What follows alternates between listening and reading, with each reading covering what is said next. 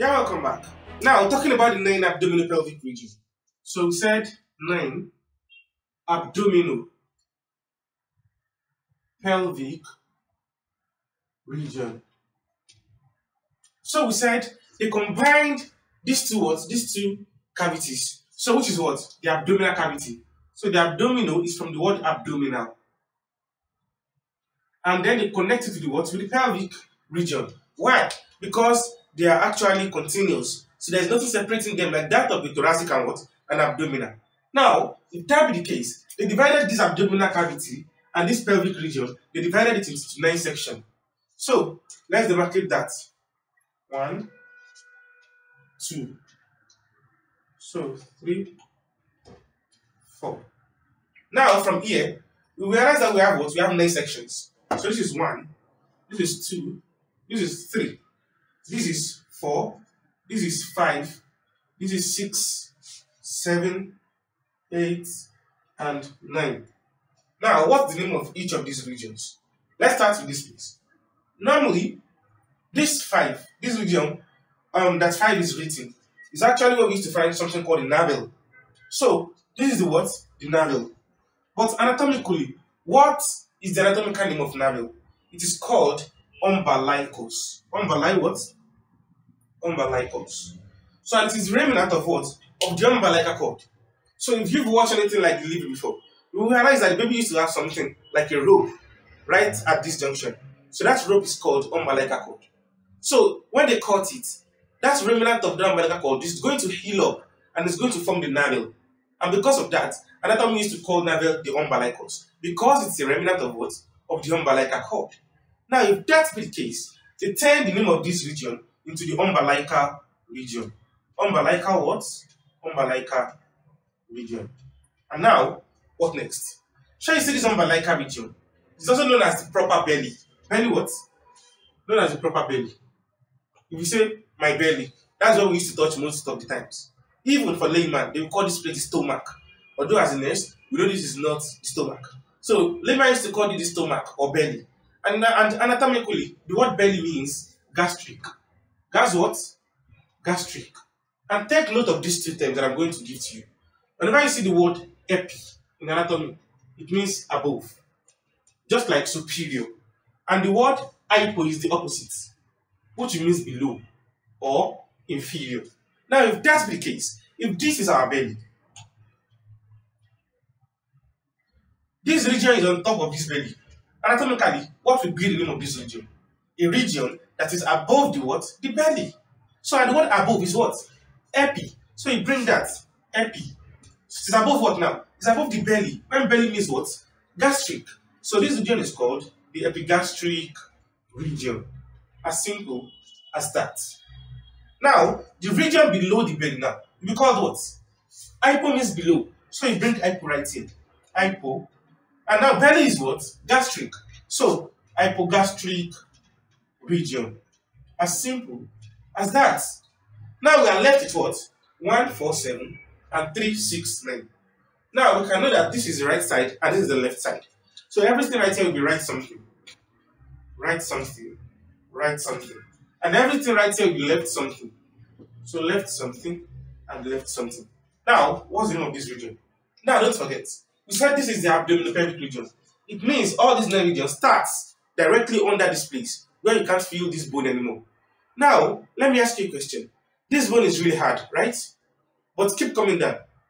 You realize that it gets softer. And all these regions, they are soft. Because these upper parts are bones. But these lower parts are made up of cartilage. Cartilage what? Cartilage. And then they will fall right on top of this place now. The cartilage. So the cartilage what? Cartilage. And anatomically, cartilage means chondro. Con what? Chondro. That is the anatomical name for cartilage. Now, if cartilage is on top of this abdominal region, so if it is on top, then the region below the cartilage will be called what? Now, take a look at that again. If this is the cartilage, and then a region is found below the cartilage. What is the meaning of below in anatomy? Hypo. So, this place will be the right hypo. Hypo what now? Below the what? Below cartilage. And cartilage means chondro. So, it is called the hypochondriac. So, hypochond what? Hypochondriac region. That is a region that is hypo the cartilage. As simple as that. That is below the cartilage. So this one will be the what? The left hypochondriac region. As simple as that. Now, what about this place? This place, this right and this left part, what are they called? Now, we used to use a cheat to remember. And what is that cheat? I'm going to lie. And let me ask you, the word lie starts from what? L. So you put your L right here. Right L. And now you are going to go to this place. Pick the first three letters. 1, 2, and 3. UMB. So add it to this place. You will get lump. But because you want to add region, it will give you right lumbar region. As simple as that. And this one will be the what? The left lumbar region. Now, if that be the case, what is the real meaning of that? Lumbar region, this region is gotten from what? From the vertebra that is located posteriorly to the what? The abdominal cavity that I told you in the last thing. So the point is, because this region is on the either side of the lumbar vertebra, that's why they call it the what? The lumbar region. Now, let's come down here. Let's lie as well. We've picked the first two and we've picked the first, second, and the third what? The third letter. So let's pick the next three again. 1, 2, 3. That is ILI. Ili, right? That will give you right what? Ili. And because you want to add region, it will take arc again. Iliac what? Iliac region. And this one will be the what? The left iliac region. As simple as that. But why is it called the iliac region? Let's leave cheat alone and let's talk about anatomy strictly. It's called the iliac region because the rim of this pelvic cavity, the superior part, is called the iliac crest. And because this part, because this part rather is lying around it, so that, just within it, very close to it, that's why they call it the what? The iliac region. As simple as that. Now, these are what? Your main abdominopelvic region. Now, a quick recap. We said this umbilical region is called the umbilical region because that is where the umbilicus, called the navel, is located. I was saying the umbilicus is a remnant of the umbilical cord. And now, we said this part as well is usually called the belly by a layman. Layman is someone that has no knowledge of nursing or science in this aspect. So, belly means what? Gastric. And when you say epi, epi means above. And when you say hypo, hypo means below. Now, if that be the case, we said the region that will be above the belly will be called the what? The epigastric region, which means what? Above the belly. So, and one under it will be what? Hypogastric region. And after that, you will have what? You will have the right and the left region. Now, we said because this is the abdominopelvic region, which means the thoracic will be on top. And the thoracic ends in cartilage at this junction. So, this cartilage is also called chondroanatomy. And because this region falls under this cartilage, we used to call it the what? Hypochondriac region. And this one will be the left hypochondriac region. And because the lumbar vertebra is right at the middle, at the posterior part, and these two sides are on the either side of the lumbar vertebra, that's how we call them the lumbar region. And then the next one is iliac region. So because it is close to the what? To the iliac crest. And that is that about the naming. Now, let's talk about the organs that are found in different parts of this what? Of this region. So, stay tuned.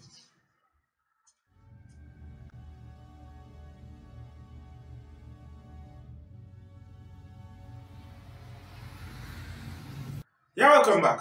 Now let's take a look at the organs found in different abdominopelvic regions. So let's start with this diagram.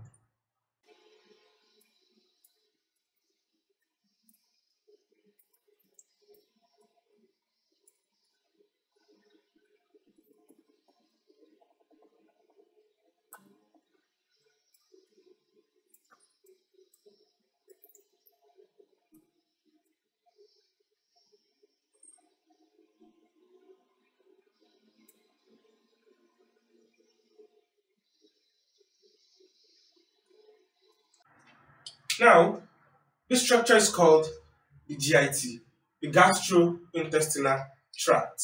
Now, I'm going to divide it into 9 regions. So, we have our one this way, and then 2. So, have this, and then now these are what? Our main abdominopelvic region. So 1, 2, 3, 4, 5, 6, 7, 8, and 9. Now, if that be the case, this structure right here. This region is called the right hypochondriac region, right? We have an organ of the GIT there, an ancestral organ called the liver.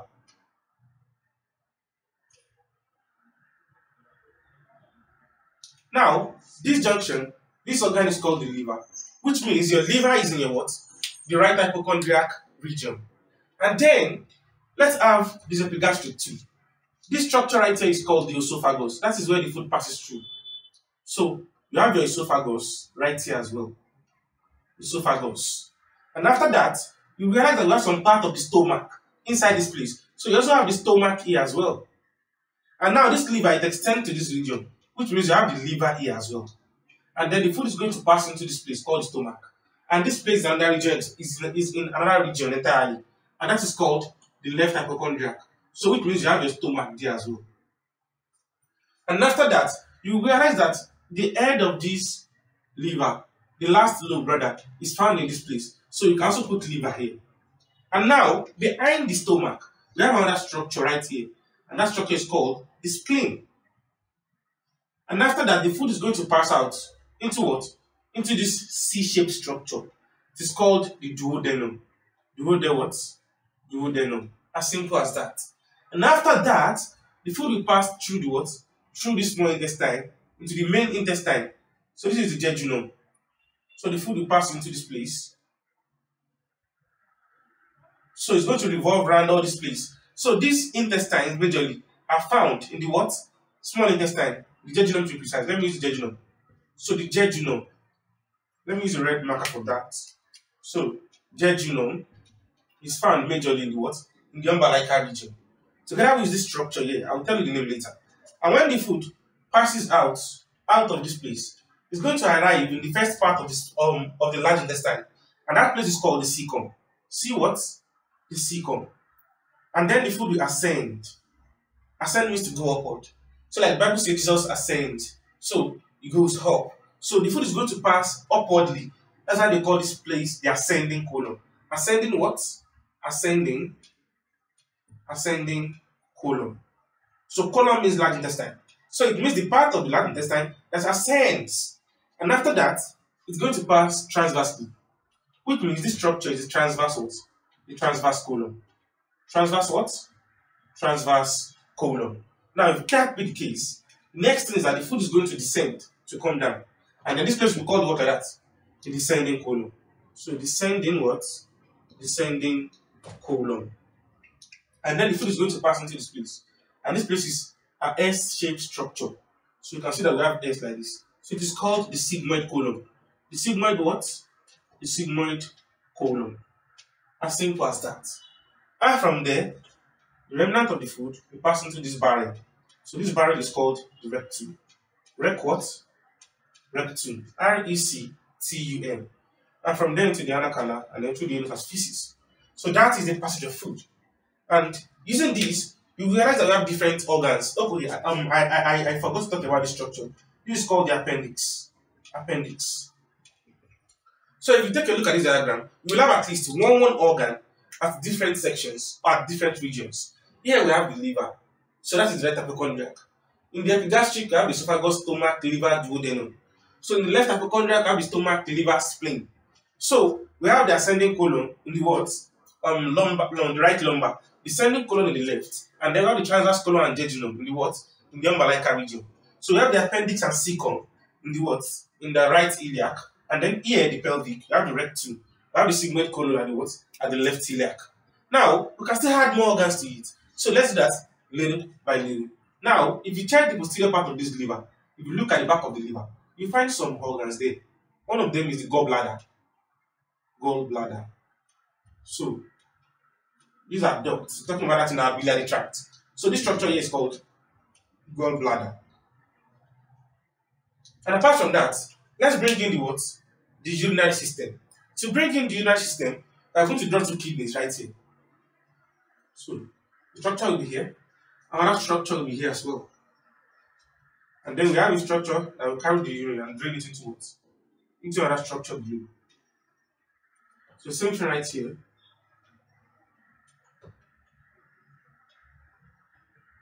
So you have your bladder right here. And then the urethra Downward.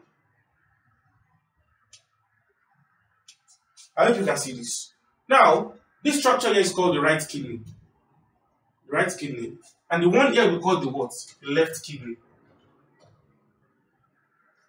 This structure is going to drain urine out of the kidney. It is called the ureter. But because it cuts across a lot of regions, I won't label it. So it's going to drain urine into this pouch here.